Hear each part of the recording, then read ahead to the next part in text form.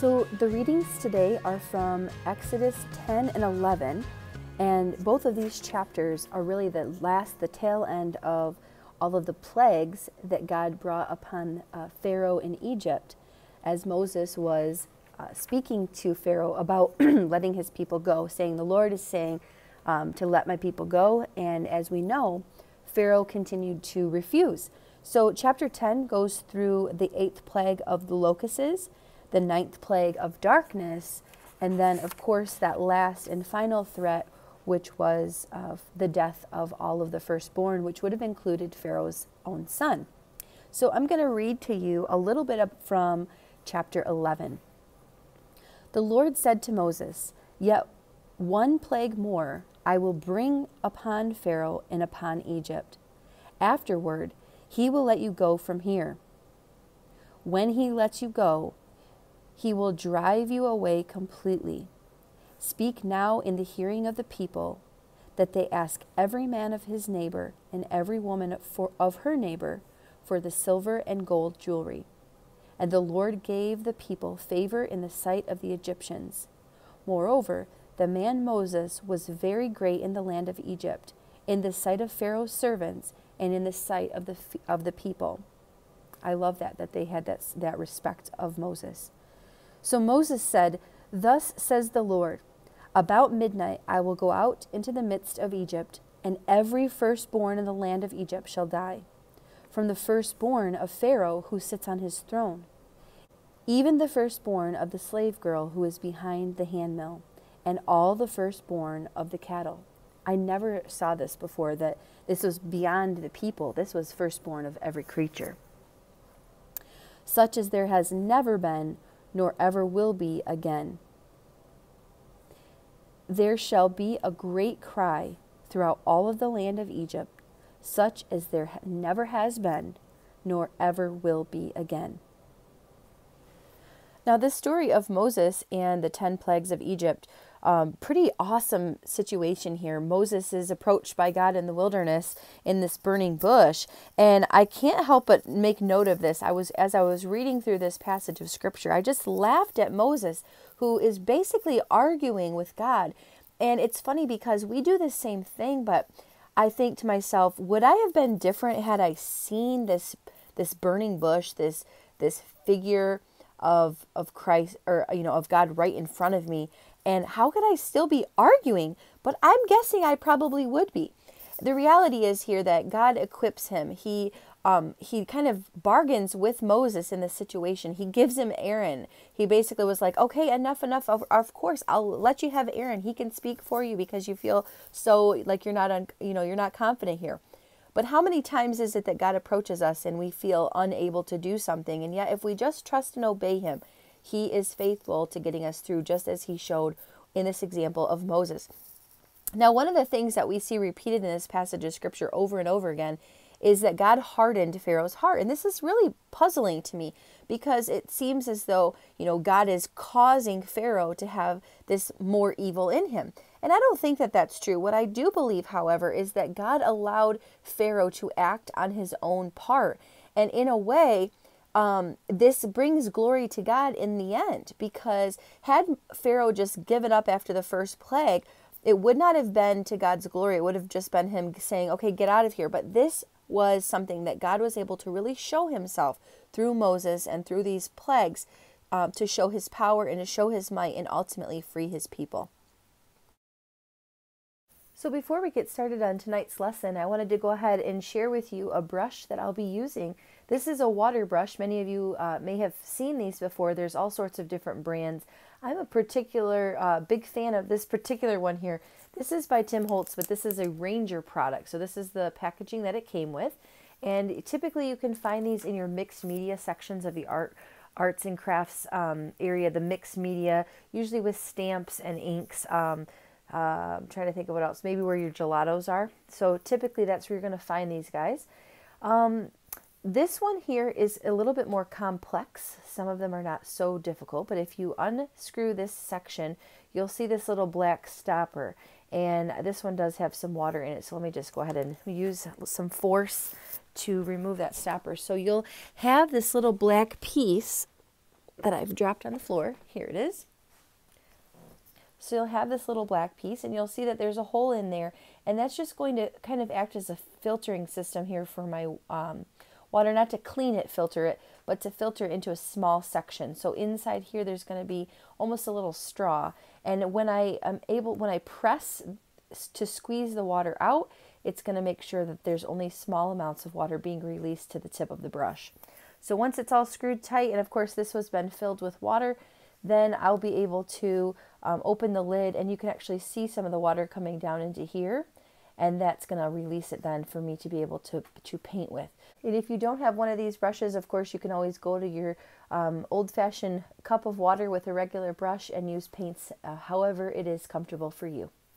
All right, so here we are with all of our plagues. I have them all numbered out here with some small sketches, and this particular page was photocopied for you so that you could use this exact template if you wish, but this is simply a page that you know, I started with the numbers. So if you remember our lesson a few weeks back, we talked a little bit about block numbers and how you can write out the number and trace around, or write out the letter and trace around and get these hollow spaces. And we love hollow spaces because of the fact that we can then color it in using either textures or patterns. It'd even be fun. I mean, it would take a little bit of time, but it would be really fun to do with washi tape. I'm kind of actually considering that as a finishing touch here. But what I wanted to really work with tonight in our materials, which is why I wanted to get this pre-drawn since there's so much going on. I wanted to talk a little bit about materials that are water-based. So we talked a little bit about this paintbrush. We're going to use this as our kind of our trusty tool here, but I'm going to show you some of the other materials that I'll be experimenting with, and that way when you see this speed up, you can kind of see me using a variety of materials according to whatever, you know, color I might want or technique I want to use depending on the size or what I'm doing. So let's talk first. The first thing I wanted to share with you are these really great pens by King Art, and these are very much like a lot of pens that you can find on the market. Nothing in particularly great about these. I just really like the quality and the small point, and they are permanent. This is a 0.2 and a 0.3, so that's kind of the sizing of what I did for the sketches here. Also, I always recommend getting yourself a white eraser like this. These are poly erasers. If you don't have one, this is going to be a real life changer for you, and just a few cents of a difference. And I like this because it's just a really clean, it doesn't smear very easily, and it just takes away all those marks with almost no spaces or any smudging left behind. Okay, so as far as our watercolor materials go, I'm doing everything but paint. So you will not see me using any sort of paint, whether dried or fluid paint tonight. Instead, I'm thinking about other types of water-based materials. So I'm starting here with two different kinds of watercolor pencils. These are a little rough here, but I've got some colored pencils by Stampin' Up, which just happened to be a set that I had inherited from someone back in the day. And then I also have my trusty set from Faber-Castell, and I like these for a couple of reasons. Number one, I can always tell them apart from my regular pencils because they are triangular, and they're also they have these gray bumps on here, so I particularly love these as well. Watercolor pencils, so the beauty with these, and let me go ahead and just find a section. Looks like these might be broken on me a little bit, maybe they've melted, but I'll just go ahead and kind of color in some of the frog. So you're going to get the same kind of color quality that you would with any colored pencil, but the beauty is that you can kind of add in sections and not have to worry about being so perfect with your coloring, because once you go back in with your paintbrush and your water, you can kind of spread these things out and you fill in all of the spaces that you weren't particularly so careful with as far as coloring goes. It also gives you a little bit more of a painterly effect without having to go too hardcore with your painting. So I'm just going to go ahead and use a little bit of water. There's already quite a bit of water flowing from here. You won't be able to see that, I'm sure, on the camera, but I'm just going to be able to move this paint around, and I can blend it in and get rid of some of those bubbles. Now, of course, there can be, I'm working in a really tiny little space here, so just imagine being able to take some of this color and do these washes in the background. But again, this is one way of doing your coloring is with these watercolor pencils. All right, another thing that I've got out here are gelatos. Gelatos are a paint stick, but they are water-based. They look a little bit like a chapstick. This particular brand called gelatos are from Faber-Castell, and there is a sister kind of product to these from Ranger, and these are going to be called distressed crayons. Now there is also a third product that I highly recommend, and they are Dina Winkley's. Let me see if I have them here. Yes, I have some scribble sticks. So scribble sticks are very much the same. They come in a tin like this, some nice bright colors, a couple different versions of these palettes, but all of these three products are really the same thing in that they are, you're able to use water to spread them around, but they're going to also be able to be used dry, especially they work great with sponges or stencils. And so you can see that what I'm really doing is just holding the stick in my hand, getting it wet with my little paintbrush here, and then I can go ahead and apply as if I'm painting, but with a lot less mess. And especially when I am on the go, these two products right here are really great because they're easy to hold, one in one hand, one in the other, but there's no mess. There's virtually no mess at all. So this is really fun as well to be able to kind of just add in. And if I want to change the tone here, I can go a little deeper tone of blue. Just going to squeeze really gently with pressure on my brush to get some water flowing, and then I can come back in here and start to blend these colors out together. So again, great watercolor effect, easy to use. Of course, I could use these kind of in the background in bigger spaces, kind of scribbling them on and then going over it. But when you do that, do be prepared to have some streaks kind of staying put. So it is important, if you want that painterly style, to kind of use it this way where you're kind of in a little more control of where things are going. All right. Distressed crayons and the scribble sticks would all work exactly the same as those gelatos as I just showed you. So the next product I want to think about here, or the next, I shouldn't say necessarily product, because it's not really about the product, it's more about the material itself, the medium, all these water-based mediums. So I have invested in this little board, and it's considered a watercolor palette, and I know that might sound strange because you're like, okay, where is the watercolor? Well, typically watercolor tins have sides on them, and artists would squirt out small amounts of the little watercolors that come in the tubes, and you could do that with this as well, kind of leaving little piles of the wet paint to dry over a period of time. Those are never really used. A lot of people don't know this, but the paints that come into the tubes are not meant to be used wet. They're actually meant to be able to put on a palette like this or one of the tins and to leave it to dry just like you would find in the cakes. That's why a lot of times it doesn't matter whether you buy a high quality cake or sometimes people think that if they're buying the paint in the tubes that they're getting a higher quality. It really just depends more on the brand, not so much the dryness or having it come in a tube. But this palette is particularly handy for using all of these materials, really, besides the colored pencils, but the sticks for sure, the paint sticks, but also these guys. So these are Tombow pens along with some Artist Loft kind of mimic Tombow pens, but these are water-based markers. And really, you could even use your basic Crayola markers for the same thing. So what I can do here is actually color, and if you notice how it kind of pools up, it doesn't, I'm not really giving it a chance to soak in. It's just going to leave the paint there for me to then smear around. So the cool thing about this is that I can use colors that maybe I don't have in a gelato. I can also kind of blend colors and make new colors right here on my palette.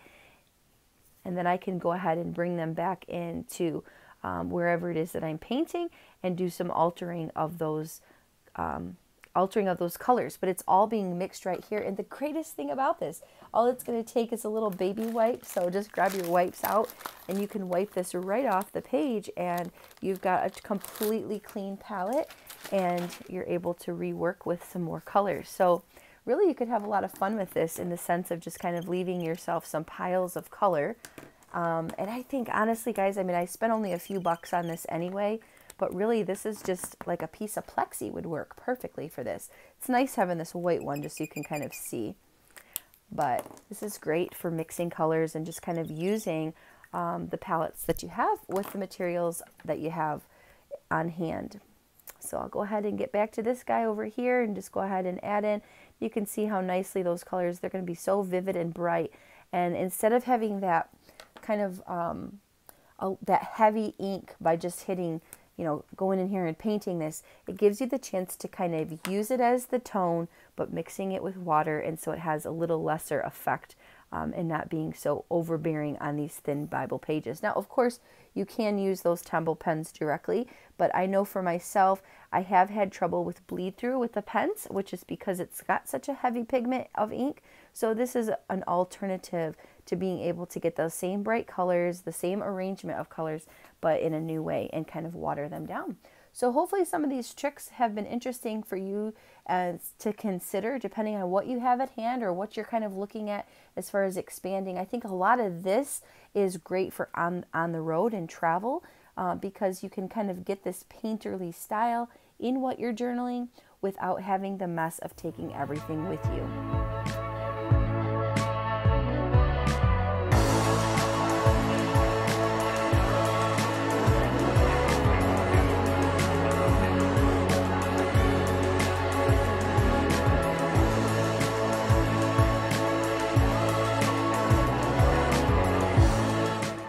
Kind of a finishing touch to my page, and I'm kind of working all over the place here tonight as part of the video, is kind of a risky thing that some of you may not be comfortable doing, and I totally understand why.